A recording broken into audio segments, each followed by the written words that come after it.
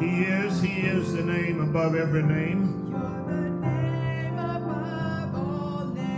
He's the name above all names.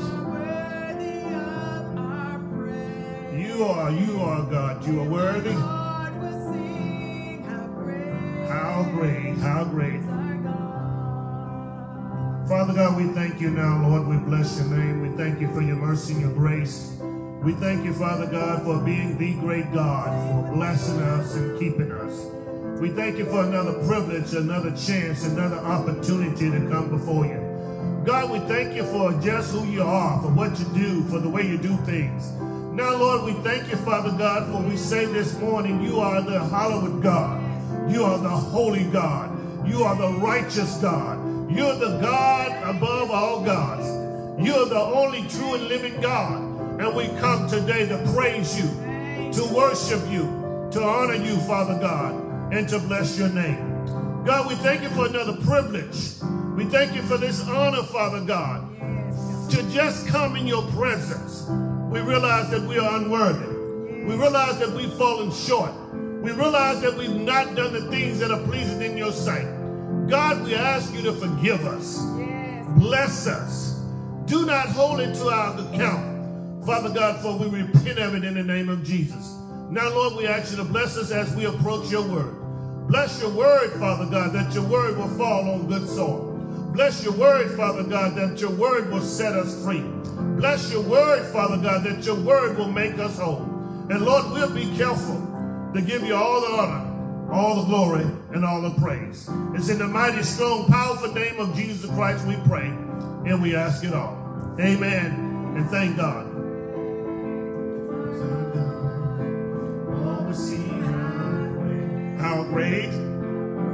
How great is our God. We serve the awesome and the amazing God. We bless his name here today. We bless his name.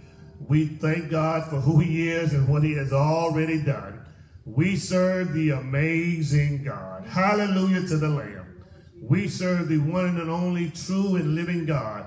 His name is Jesus. He is the Son of the only living God on planet Earth. Hallelujah to the Lamb. We thank God for who he is and what he has already done. Let me call your attention to Galatians chapter 5, verse number 1. One verse. Galatians chapter 5, verse number 1. Galatians chapter 5, verse number 1. Galatians chapter 5 and verse number 1. Hallelujah to the Lamb. Galatians chapter 5, verse number 1.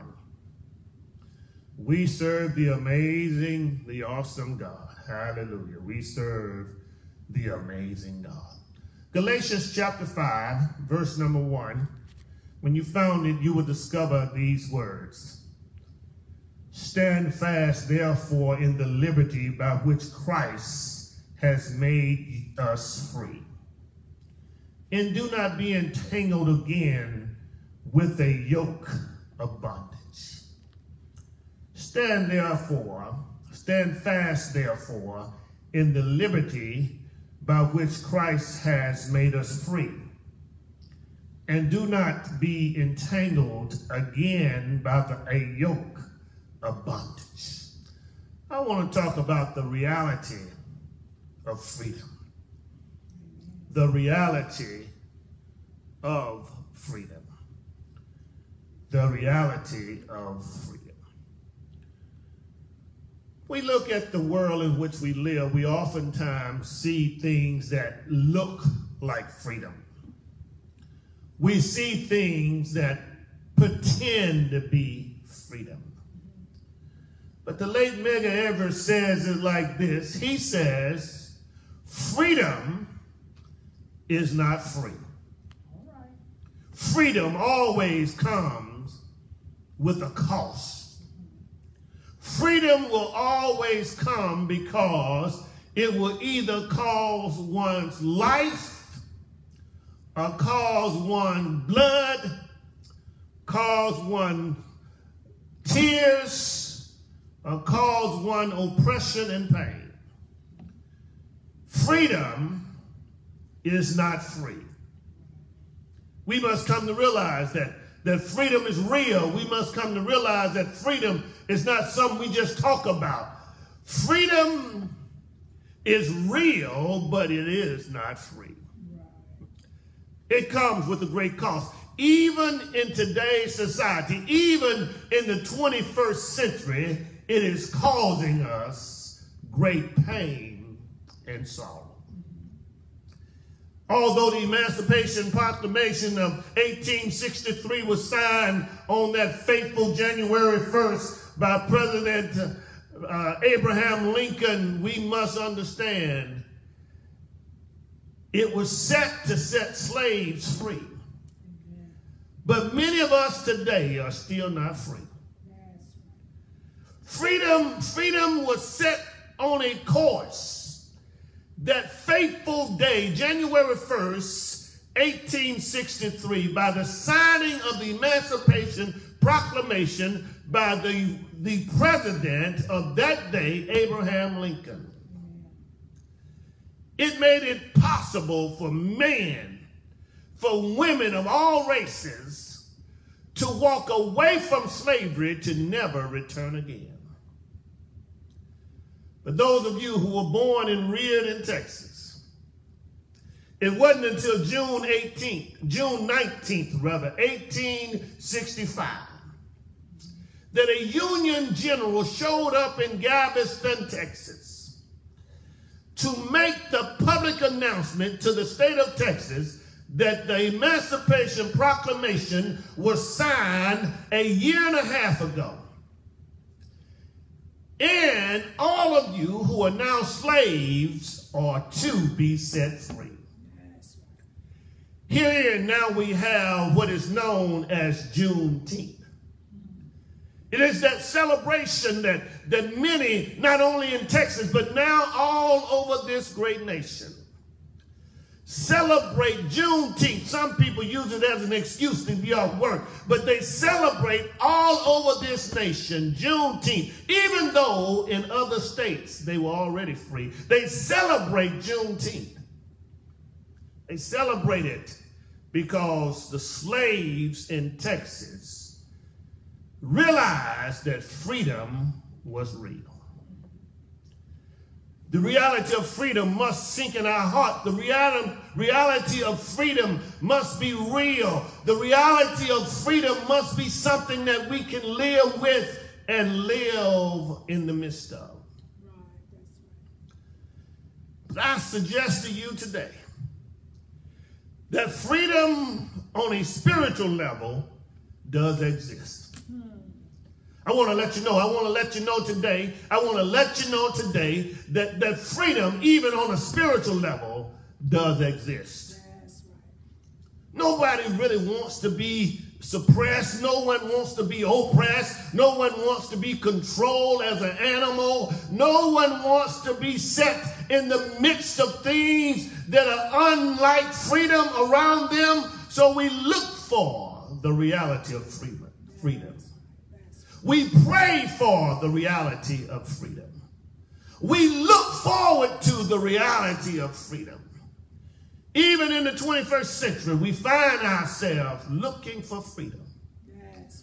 Young children look for freedom to get out the house. They use conversation like this. I'll be so glad when I get grown. And they don't realize that while they are enjoying the cornbread, the greens, while they're enjoying the bacon and the ham, while they're enjoying the chicken and the turkey, they need to get used to somebody else buying it.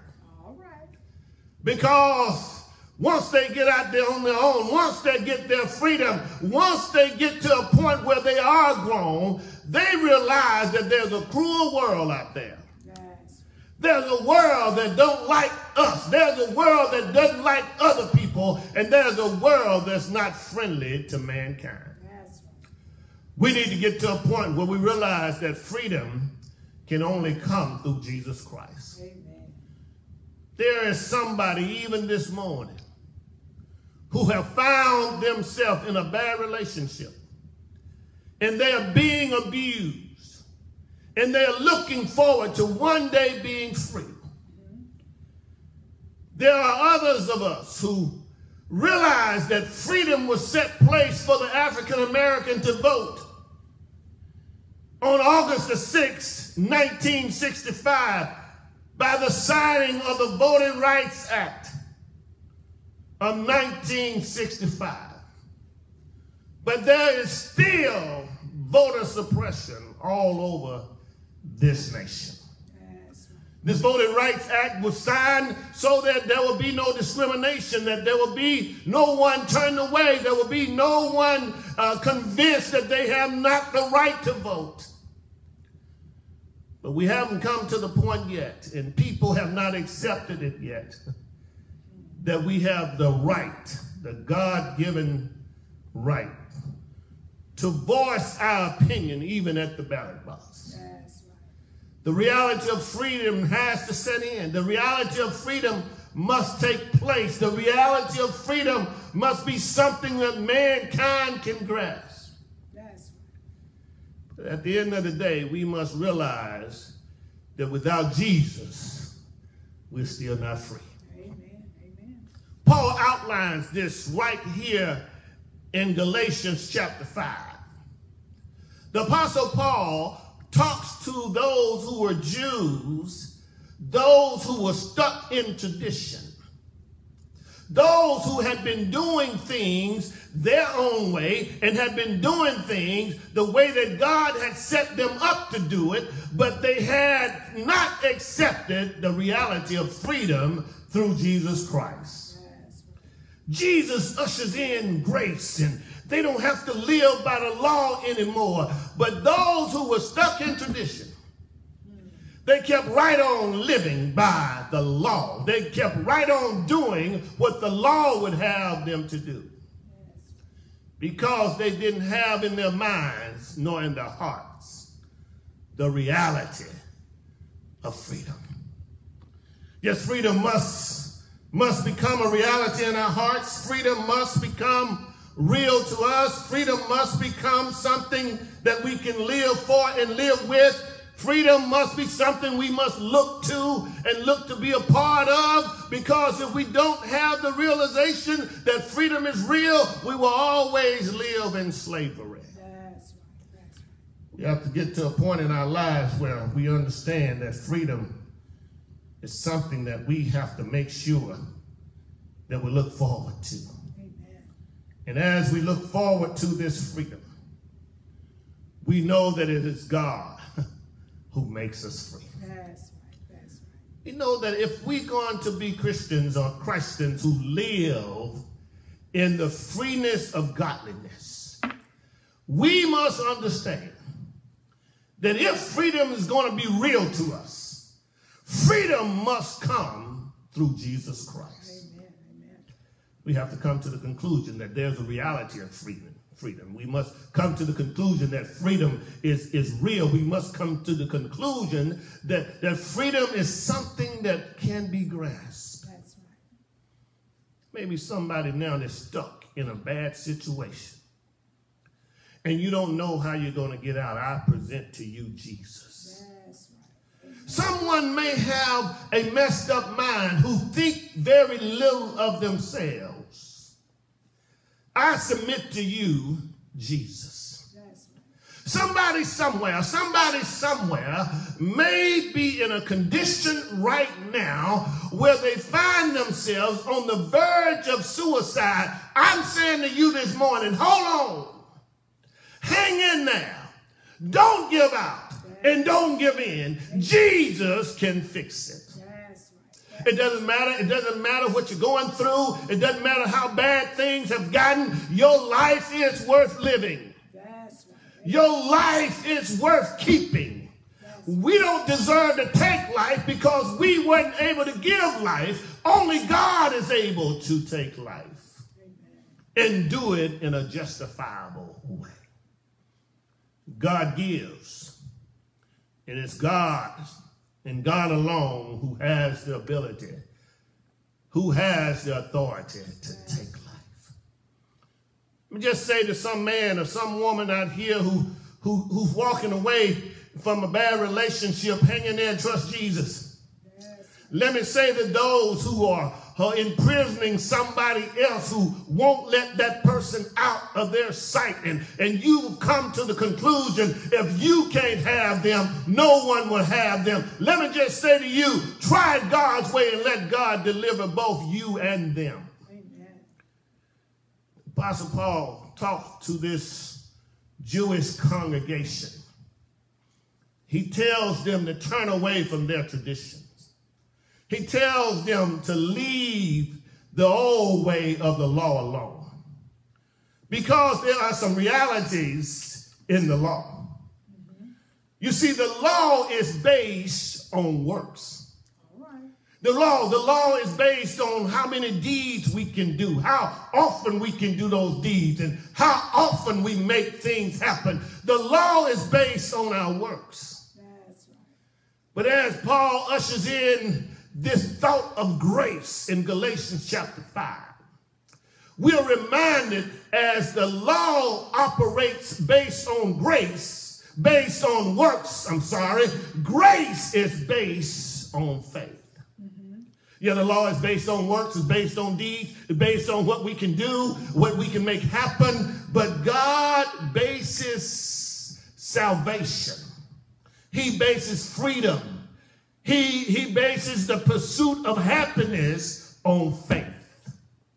You see, it's not enough for us to be able to carry ourselves a particular way. It's not enough for us to be able to make things happen the way we want things to happen. We have to depend on God through faith to make all things happen. So the law is based on works. The law is based on deeds. Grace is based on faith. The second thing to do today is the law cannot justify man, but grace justifies sinful man. You see, it's grace that justifies us. It's grace that keeps us. It's grace in the midst of our sin. God gives us grace that we can live a freedom-made life. That we can live in the reality of freedom.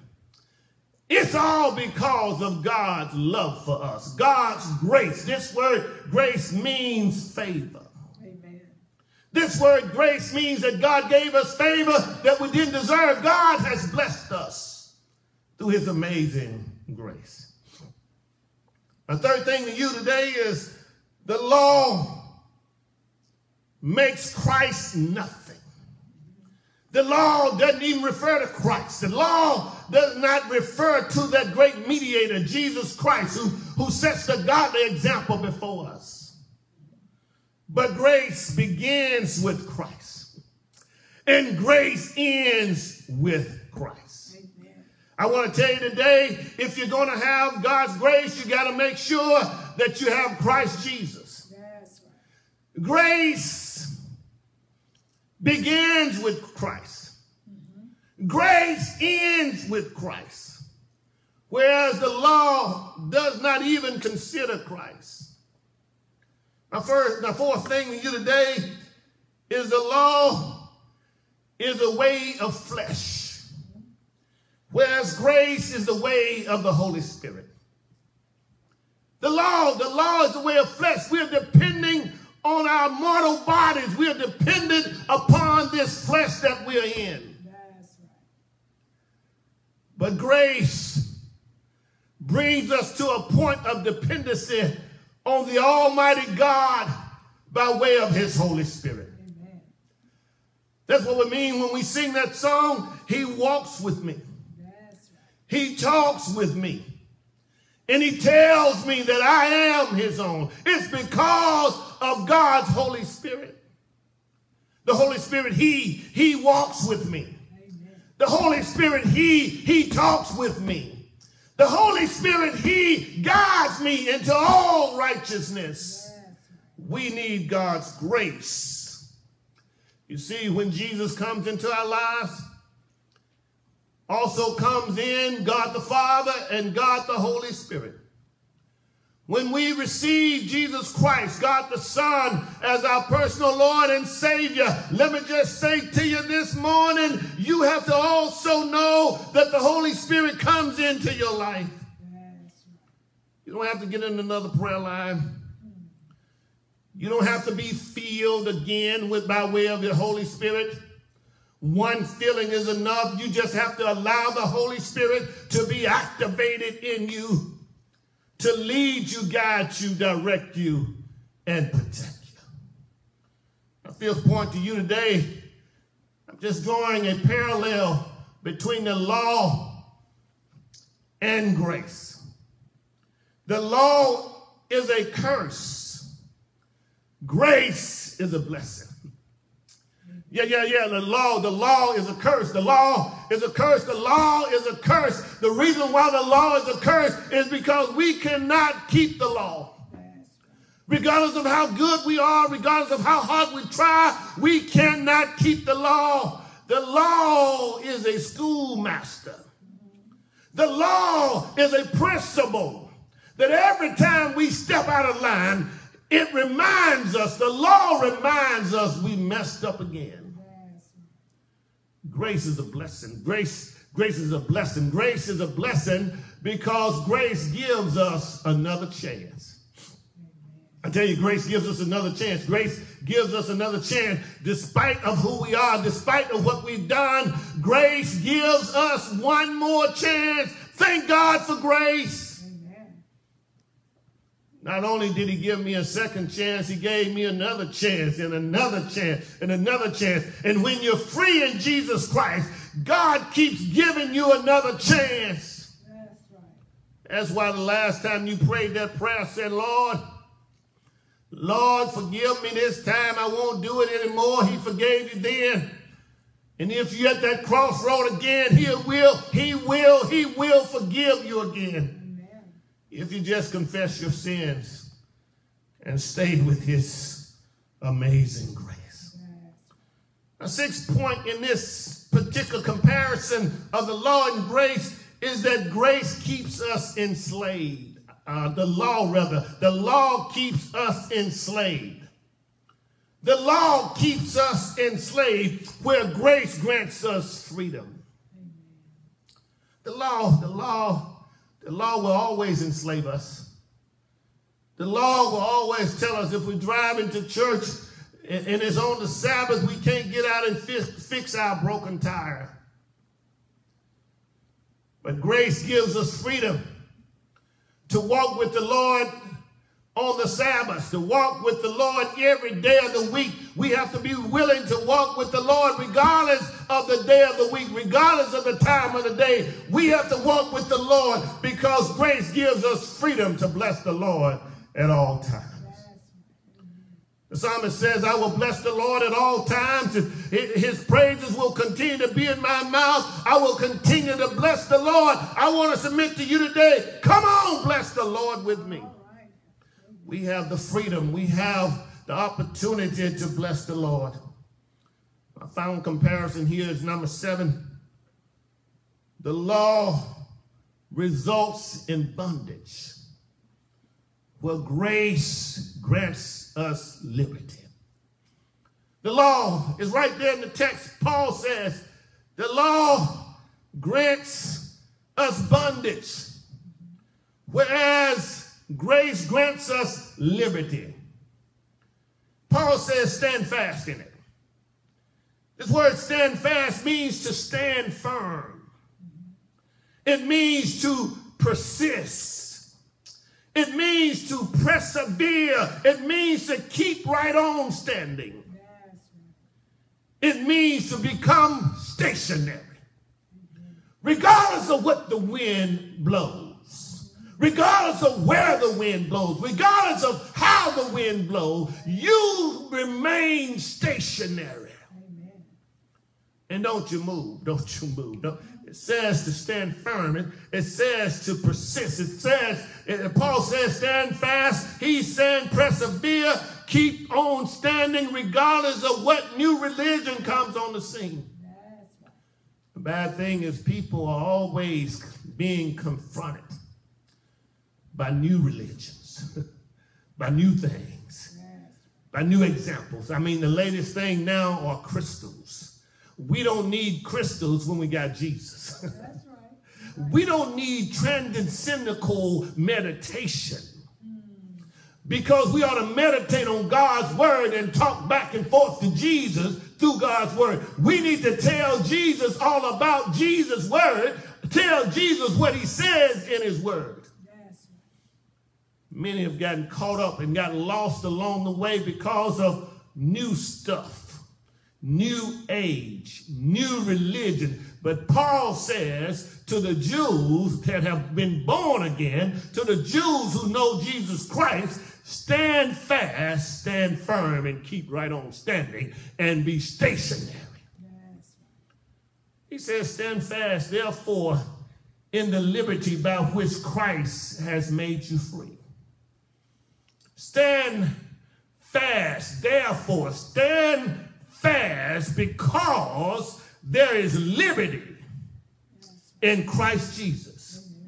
And this liberty from Christ Jesus has made you free. He's made you free. He's made you free. This liberty in Christ Jesus has set us free. It has made us free. This liberty in Christ Jesus has set the record straight. We are now free, and we are free indeed. Amen. John's gospel says, he that the Lord sets free, he whom the Lord set free is free indeed. This word liberty means freedom. This word liberty means you are set free to live in a godly way. This word liberty means that you cannot live any kind of way and omit the godly way. Now, when we have freedom, we must understand that our freedom begins where others' freedoms end. We cannot jump over into others' freedom. You can't trespass in other folks' house and territory without being guilty. What I'm saying to you is you must live according to God's standard of freedom. Yes. You must omit any relationship. You must omit any relationship which has not the relationship that leads to salvation.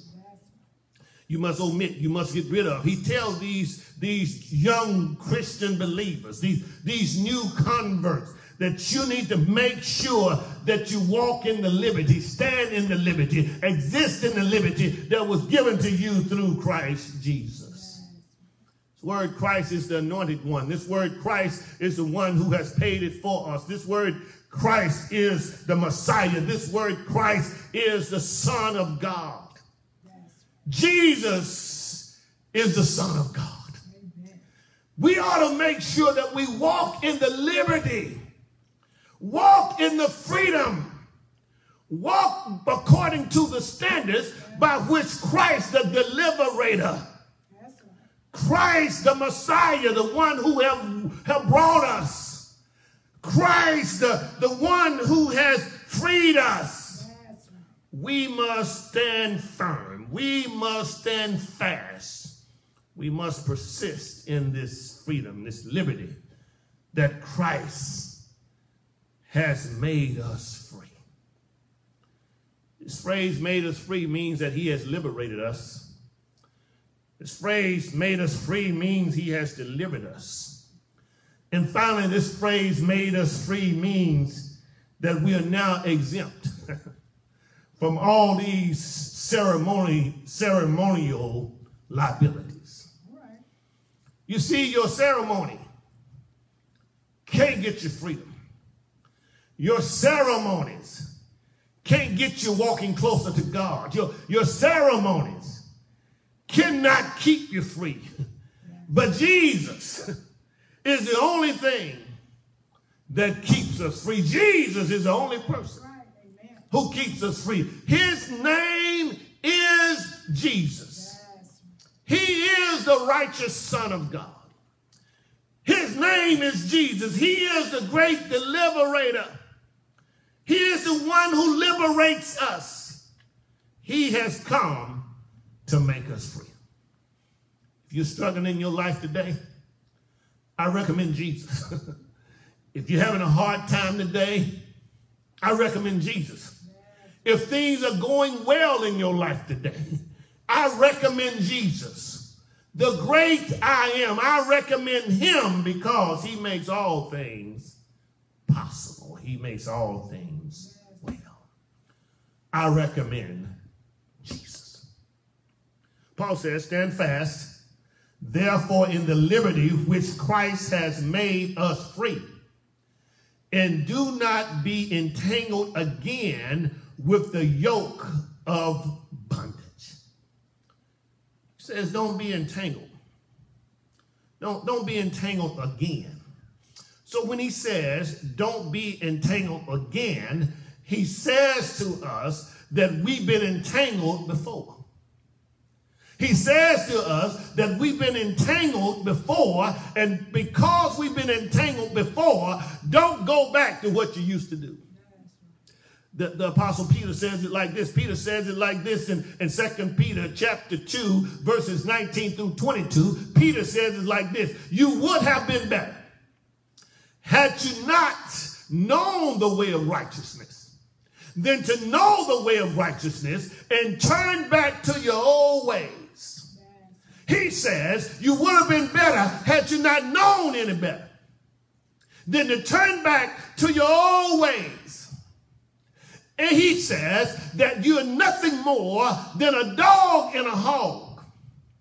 He compares us to hogs. He compares us to the sow. He compares us to the sow who has run back and wallowed in the same mud he just been cleaned from. Peter says we're nothing but hogs that have run back to our old ways, and we've gotten in our old ways, and we're repeating those old ways over and over and over again. Jesus has freed us. Jesus has set us free. Jesus has turned us into other beings, holy beings. But if we go back to the old way, we're nothing but a hog who have gone back to the old way, and we're wallowing in it. And then he says, we're nothing more than dogs. A dog that has eaten his food. And after the dog has eaten the food, he goes back and he vomits it up and he licks it up again. Apostle Peter says that when you get entangled with this old way, when you get caught up in this old way, you are nothing more than a dog who have gone back to lick up on that same nasty vomit that you just gotten free from. Word entangled means ensnared, engaged. It means to get caught up in and to be oppressed by. He says, don't get entangled. Don't get ensnared. Don't get oppressed. Don't get caught up and don't get oppressed by and engaged in your old ways. He says that there's a righteous way. Jesus has brought in a different way. Jesus is coming to us in grace. He's coming to us by way of grace. He's coming to us in love. He's not coming to us in the law, so don't get entangled in the law. He says, don't get entangled again with a yoke of bondage. I'm reminded of, in the backwoods of Mississippi, what they would do. They would yoke two animals together. Specifically, two cows, a young cow and a seasoned cow, an old cow. It would yoke the two of them together. This yoke was a coupling. This yoke was a pair of balances that went around each one of them's neck.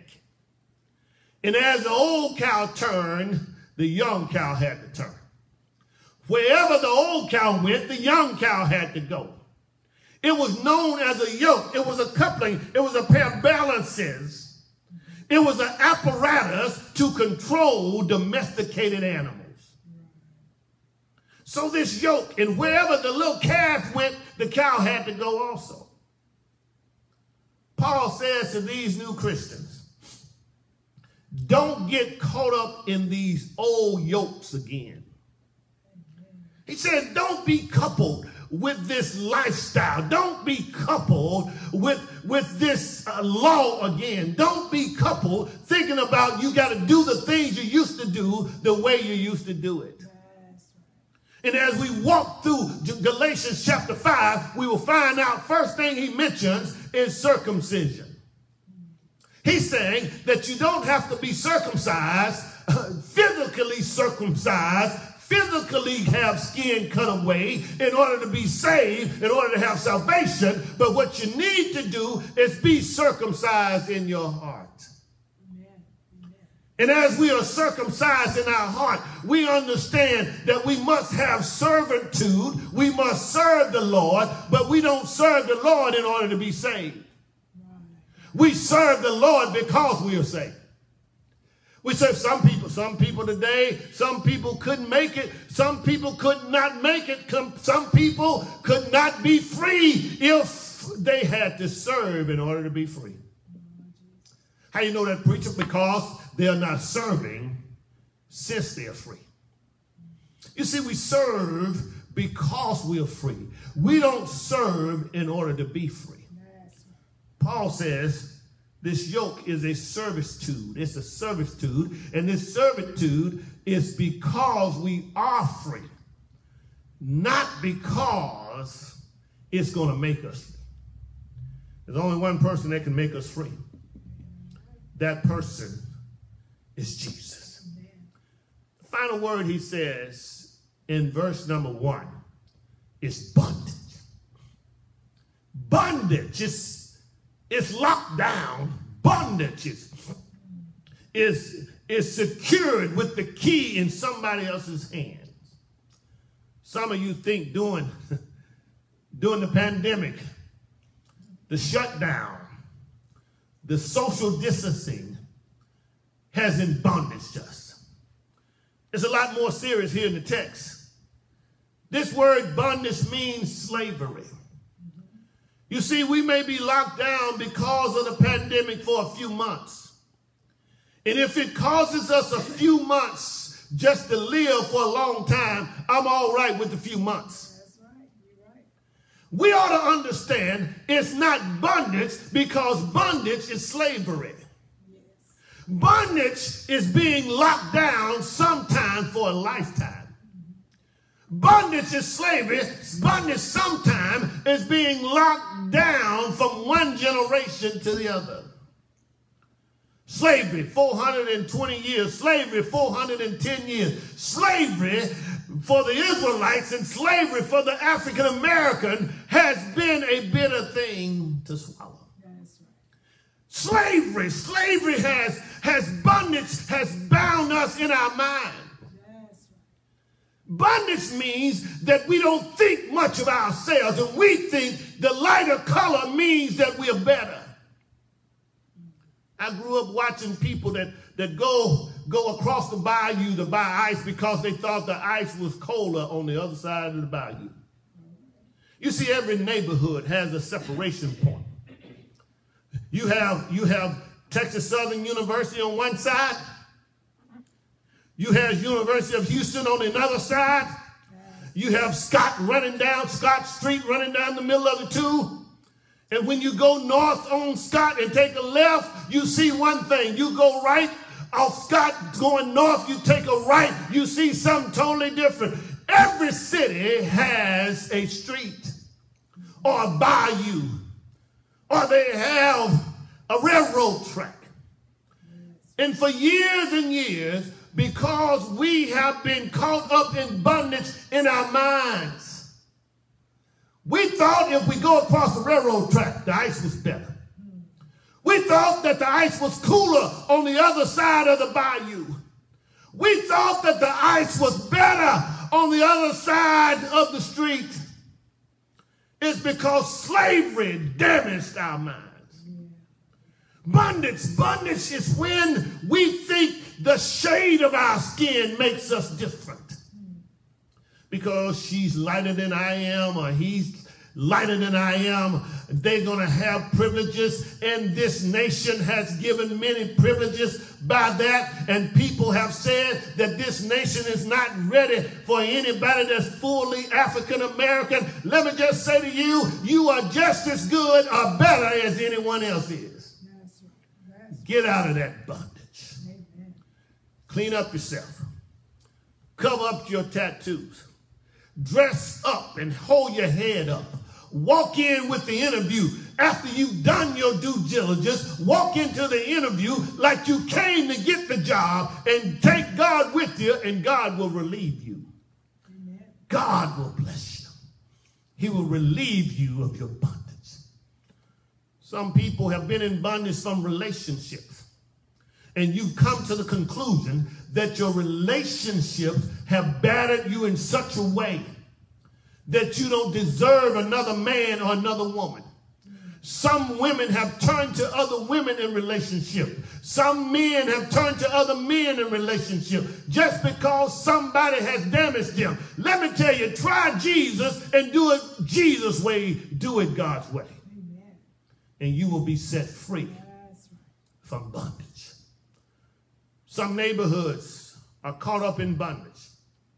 Neighborhoods, whole neighborhoods have been marginalized. Whole neighborhoods have been set aside. Whole neighborhoods have been classified as at risk. I was at a restaurant. I was at a restaurant one time. I was in a restaurant, and there was a white man, and it was in a black neighborhood. Matter of fact, it was in 3rd Ward, and I was sitting there, and all of a sudden there was a guy. This is in the era of face covering. A guy coming in, a black guy coming in. He had his face covered, as all of us had our face covered, and I was looking at the view. And all of a sudden, as the white guy headed out the door, he saw the black guy coming in. He stopped in his tracks. He wouldn't move another step. He stood there. He wouldn't move. He wanted to make sure that he didn't go outside, because in his mind he was in bondage. In his mind he said, this is a black man with a face covering. And in this day and era, all of us ought to have face covering. And he stood there and he hesitated. He didn't move backwards. He didn't move forward. He stood right there until the man came in. The young man came in and went to the counter to order his food. And then he exited the building. It's a mindset. It's a heart set. I want to say to our members who are African Americans, our members who are Hispanic, and members who are Asians, let me say to you, you are just as important as anybody else. Yes. And you have just as much to offer as anybody else. Yes. I say to you, I recommend Jesus. He is the one that makes a difference. Yes. Yes. I recommend Jesus. He's the one that sets things straight. I recommend Jesus. He's the one who makes us whole. He brings about the reality of freedom. He did it over 2,000 years ago. Jesus the Christ set us free over 2,000 years ago. He took a tree, I tell you. He marched up Calvary's Hill. Jesus the Christ died for us over 2,000 years ago. He died on a skull hill called Calvary. Mean men killed him. They took him off the cross, laid him in a borrowed tomb. Early that 3rd day morning, he rose from the dead. Amen. With all power.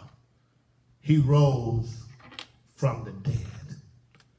Jesus the Christ, the Lamb of God. He rose for you, and he rose for me. There may be somebody listening to me today who never confessed Jesus as your personal Savior. This is your moment. This is your opportunity to get to know Jesus. If you can believe the story that over 2,000 years ago, Jesus died for your sins. He was buried in a borrowed tomb. And he rose from the dead. The Bible says in John 3:16, the Bible says in Romans 10:9, the Bible says in Ephesians 2:8-9, the Bible says, if you believe the story, that Jesus died for your sins. He was buried in a borrowed tomb. But early that third day morning, he rose from the dead. You can be set free today. You can be set free from slavery. You can be set free from harassment. You can be set free from oppression. And most of all, you can be set free from going to hell when you die. The door of the church is open. The invitation is extended. You want to know Jesus? This is a good opportunity to get to know him. If you would, just bow your head and repeat after me and invite him into your life. You don't have to be rich. You don't have to be poor. You don't have to be weak or strong. Matter of fact, Jesus is strong for you. Please just repeat after me and invite him into your life. Lord Jesus, I believe that you are the Son of God.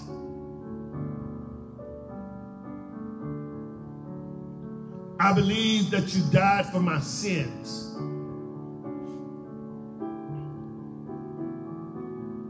I believe that you rose from the dead.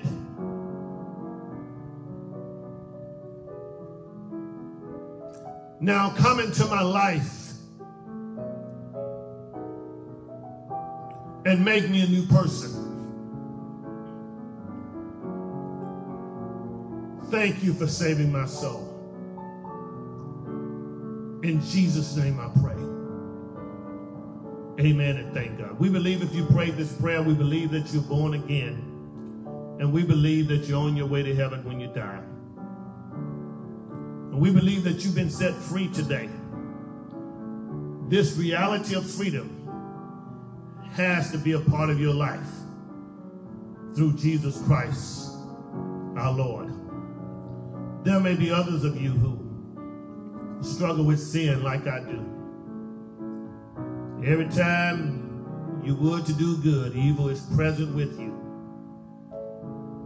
I recommend that you stay with Jesus.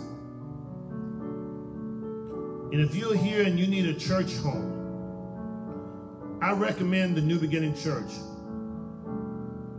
I recommend the New Beginning Church where Jesus is the center of attention and the main attraction. I recommend the New Beginning Church where Jesus is the leader of this church. If you need a church home or you need prayer or you received Jesus during this service today, please inbox me and let me know. And we'll be glad to celebrate with you, fellowship with you. We'll be glad to be a part of your life and allow you to be a part of our lives here at the New Beginning Church. Let me thank you for watching. Thank you for being a part of our service. It is now offering time. It is time for us to give to the Lord through tithes, offering, and sacrificial gifts. You can give by way of Zelle. Our Zelle account is lifting.jesus@yahoo.com. Lifting.jesus@yahoo.com. Lifting.jesus@yahoo.com. Lifting.jesus@yahoo.com. Lifting.jesus. Our Zelle account is lifting.jesus@yahoo.com. Or you can mail your offering in to P.O. Box 503, Missouri City, Texas, 77459. P.O. Box 503, Missouri City, Texas, 77459. We're presently still using Cash App, and we're slowly moving away from Cash App. But you can even Cash App it to $NBC Souls. Hashtag NBC Souls. You can send your tithes and your offerings to hashtag NBC Souls. Again, thank you for joining us here at the New Beginning Church. Thank you for being a part of our service. Thank you for coming by and visiting with us. To our visitors, thank you so much for being a part of this service. We at the New Beginning Church, we are uniting the church, strengthening families, supporting schools, and empowering neighborhoods to impact the world as we are reaching souls by lifting Jesus. Jesus says, if I be lifted up from the earth, will draw all men unto me. John 12:32. Please continue to lift those that we've called out in prayer. Please continue to lift the Dorothy Lee and her family. Her family whose mother has passed away. Dorothy Lee's mother has passed away. And we want to lift her and her family before the Lord. We want to lift them before the Lord as these members of our church go through such a time as this. Please continue doing your Bible listening. We're in the book of Numbers now. We're in the book of Numbers. Please catch up with your Bible listening. We are excited about listening to the Bible. And as we listen, we got a little book like this. Most of us got a little book kind of like this. It's just a blank sheet of paper. And we're just writing what the Lord is saying to us through our daily Bible listening. And we can fill up our books and go back and refer to it at a later date. So continue to do your Bible listening to the Word of God daily. The schedule is out there. I put it out there Wednesday night. So if you need it, inbox me and I'll send it directly to you. God bless you and God keep you is our prayer. Father God, we thank you now. We bless your name. We thank you, Father God, that you have blessed us with a righteous mindset. We thank you, Lord, that you blessed us to be a part of you and you a part of us.